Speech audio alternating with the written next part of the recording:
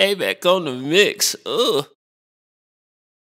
Yo, what up? It's your girl AMAC back with another quick tip. And today I want to talk about a tool in Pro Tools called Tab to Transient. And we're going to talk about specifically using it when you bring in an MP3 2-track to cut vocals on top of. When MP3s are bounced out, they move off grid slightly, and we want to make sure that everything is always on the grid before we start recording. So we're going to bring a beat in and make sure you get the tempo, which I've already done. This beat is 82, and the first thing we need to do is look for a transient. And what a transient is just the attack of any instrument. But in this case, we're really going to want to look for kicks or snares because they have really large transients, really large attacks. And when I look at this 2-track, I can tell in the beginning here that these are all ambient sounds, and that the drums start here. As you move forward in recording yourself for other people, it will get easier for you to read the waveforms as well. So I'm going to click right here where the drums start, and I'm going to zoom really far in.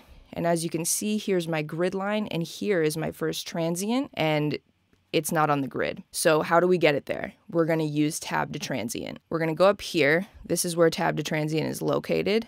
We're going to make sure it's turned on, which mine is. We're going to go back down here, make sure the cursor is in front of the transient, and then we're going to hit Tab.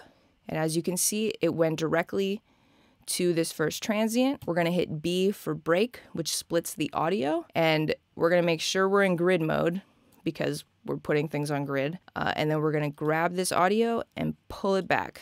So now your transient is right on the 1. I'm going to zoom out, and I'm going to drag the rest of my waveform back so everything will be in line with each other. And then the last step is to check that all the transients moving forward from where you were are also on the grid to make sure that you do actually have the right tempo of the song. So I'm going to zoom in right here, transient on the 1, and then I'm going to zoom in right over here, transients on the 1. And that's how you use Tab to Transient to make sure that your MP3 2-tracks line up on the grid. And that's all I got for y'all today.